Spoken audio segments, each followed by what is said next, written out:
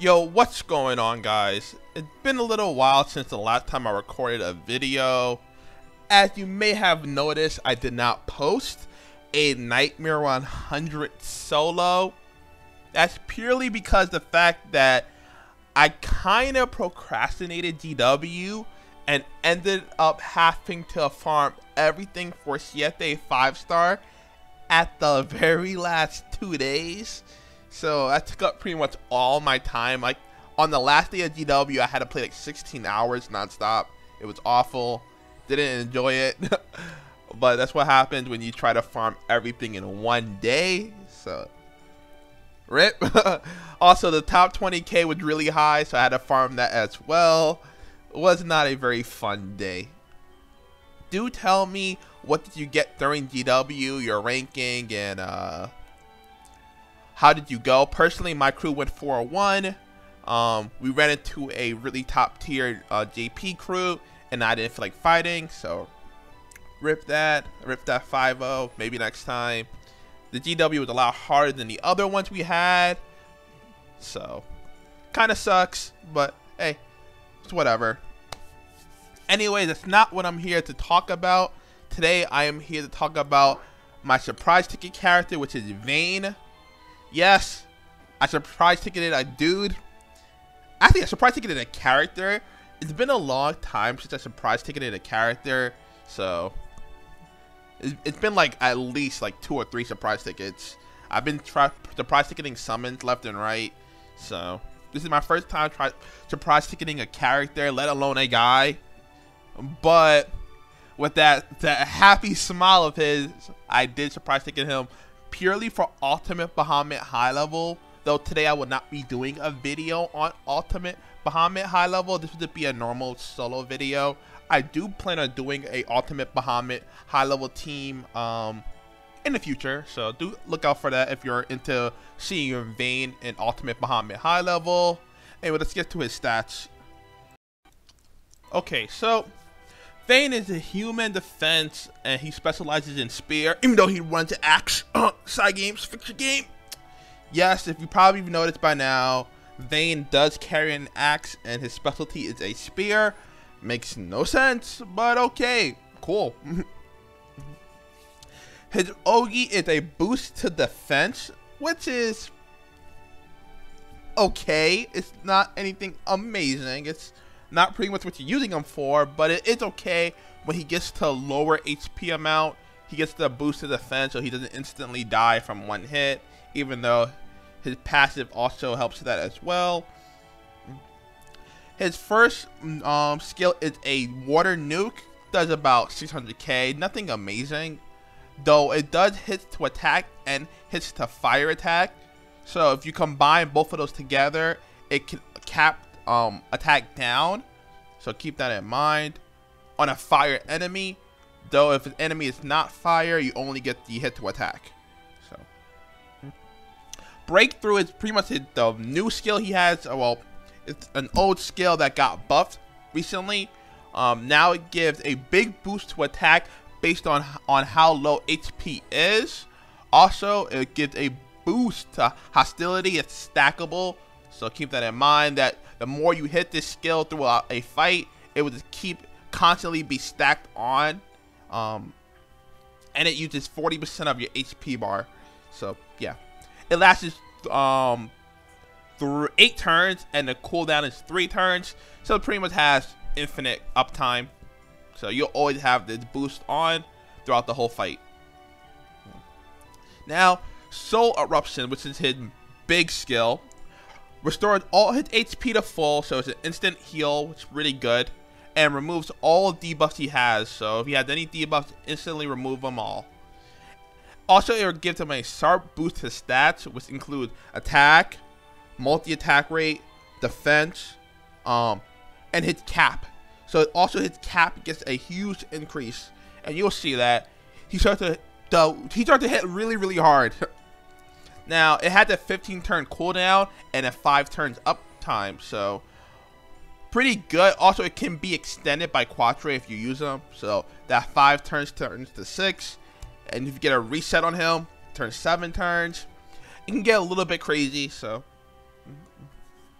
Now, his passive skill is a lethal passive skill similar to Uno, Catalina. Characters like that have the same passive skill, so when they're about to get knocked out, it'll just drop them to 1 HP instead of knocking them out. Though, if you have like burn or something, you instantly die. Nothing new. You can tell that I have not slimed him yet, so for this video, he will be at 0 Zeniths, but when I do Ultimate Bahamut high level, he will be at his max. But if I was to max him out, these are the Zeniths I would run. You can see right here on the side.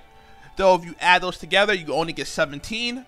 I honestly didn't find a place to put the last point.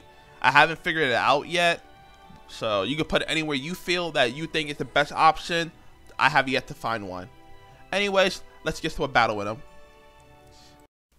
So I don't know if I mentioned this or not, but Breakthrough only works its Vane in red HP bar. I don't think I mentioned that, so I'm mentioning it now. Though with Breakthrough, with his skill 2, it's easy to get him there, so it shouldn't be that hard. Actually, let's probably cap the fence down now here. Also, I brought his best friend Lancelot. I couldn't not bring him. Also, I'm using the moon here to boost my damage cap.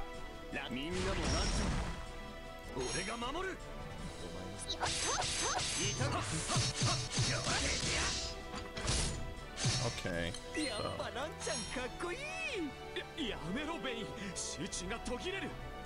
It is cute that they talk in battle.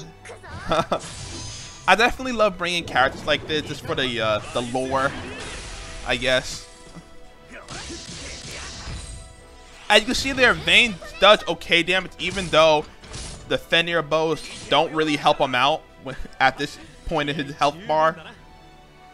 Technically, I can heal him right now a little bit. It's not going to change much, but it'll increase the damage a little bit.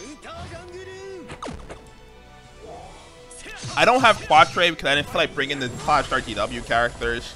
I always use them a lot, so.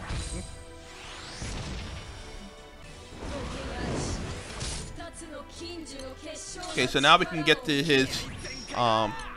Actually, no, we don't. Look, he needs to take a little bit more damage. So me healing him was just a little bit too much. So maybe with hostility up, there we go. He took enough. Okay, now he becomes a monster. The character start hitting like a tank. 800k autos. I mean, 900k autos almost.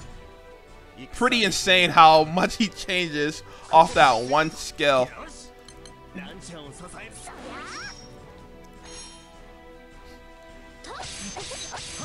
I'll have a link to his character in the wiki if you want to know how much stats he actually gets, but it's kind of insane.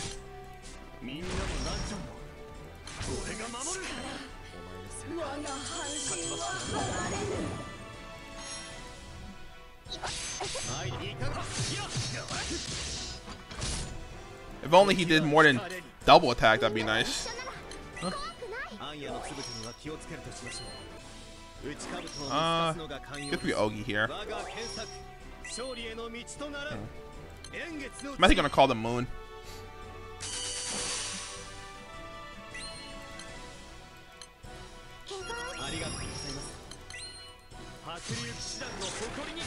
Okay. So now you can see his really high Ogi. I'm running the Ogi cap increase on my weapon, my Ultima, so. 5 million, pretty high.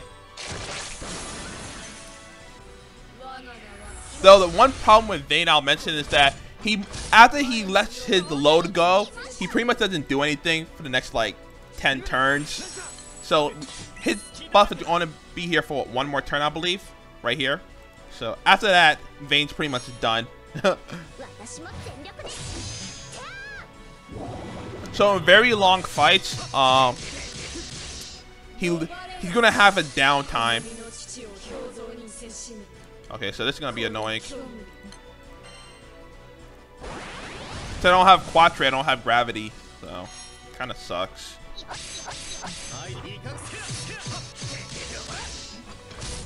Though I did bring clearance in case.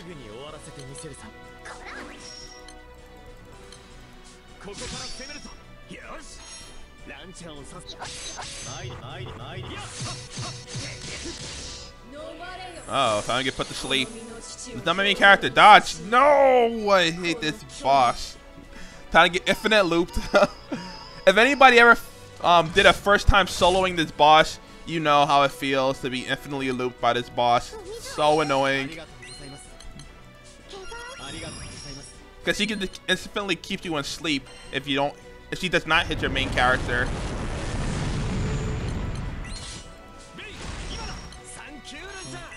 Hopefully that does not happen to me this time though.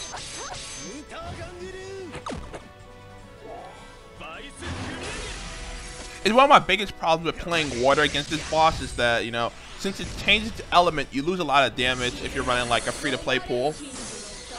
Varna. Because people use the Oberons. Problem with the Oberons is that they give small attack up and crit. So if you can't crit, a lot of your damage goes away. And you end up being in the type of situation that I'm in right now.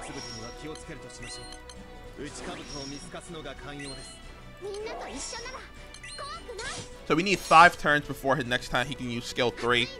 So I don't think the boss is going to live long enough.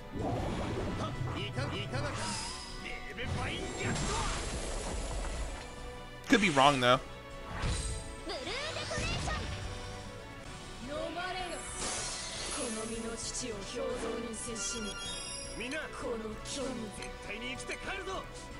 So personally, I'd rather the boss not live that long. Gonna heal him here.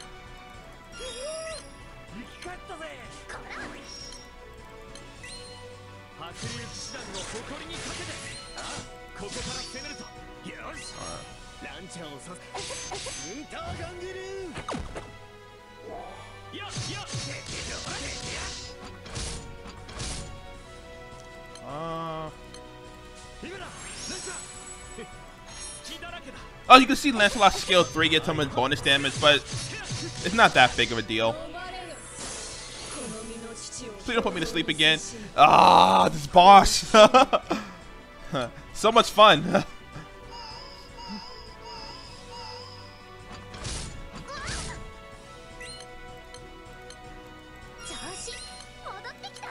Hey, look, she's doing it. She's doing it again. Alright. Yeah, I'm actually gonna use breakthrough now.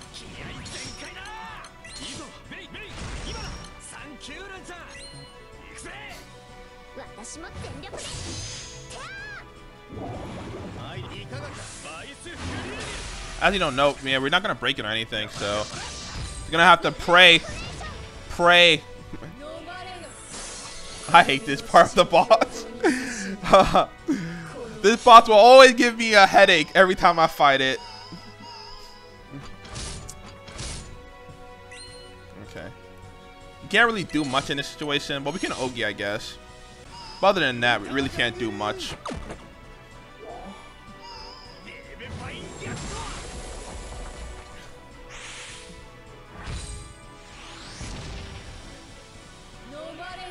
Chilling Nightmare. Oh man, I'm cold. Is it truly a nightmare? Alright, so we have 1 turn to clear. So after this, we can have Vane go off on it. So we'll be fine.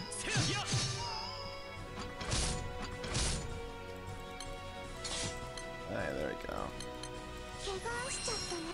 Actually, I don't think he had enough health, actually. Yeah, see, look. He didn't have enough health, so we got to use a blue pot and then use the skill again. He still needs to take a little bit more damage, though. Because the blue pot gives you 40% of your health back, and skill 2 takes away 40%. So you can see there's going to be an issue sometimes where you're a little bit above the threshold to use the skill 3. But right now we're fine.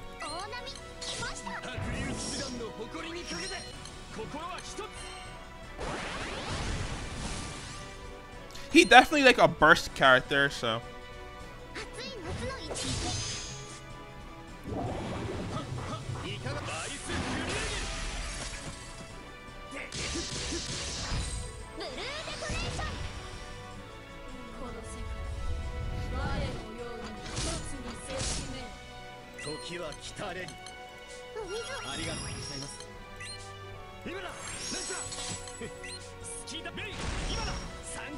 Okay.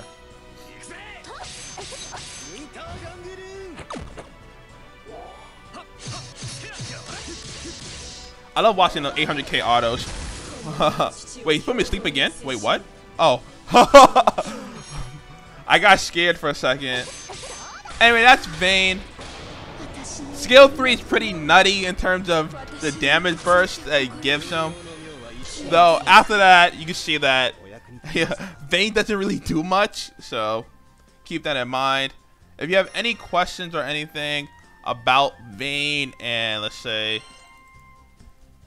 how to optimize him, I guess, leave a comment. If you have a specific team you want me to run for you Baja high level, type it in the comments and I will see the most popular team and run that team using Vane. So Vane has to be in the team. So thanks for watching. I'll see you guys next time and peace out.